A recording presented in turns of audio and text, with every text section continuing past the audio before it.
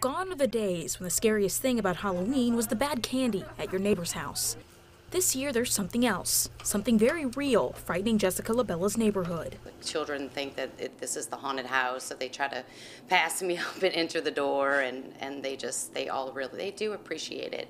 Every year, LaBella and her son Ashton transform their home into a house of horrors. Last year, a body dangled from the roof. This year, the two are creating an asylum. But it wasn't all tricks and treats getting everything together. This year, they had COVID to think about. And storms. With all the hurricane after hurricane, it's been really hard to set up. I've had to set up some things and then take some things down. But that didn't slow them down. They put all the decorations up and got the costumes ready for a night of fun. That's something Donna Travis, the owner of Party Time, says a lot of people are doing today. We have our annual predictions for Halloween, and this has been a good year.